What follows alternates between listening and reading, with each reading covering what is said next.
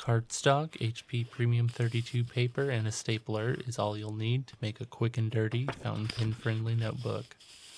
We'll start by folding the cardstock in half. Do this as evenly and accurately as possible, as we will be aligning everything to this crease. Unfold and flatten the cardstock. Align this with 10 sheets of the paper and lay flat on a sheet of scrap cardboard. Pop open your stapler and align to the crease on the lower edge of the notebook.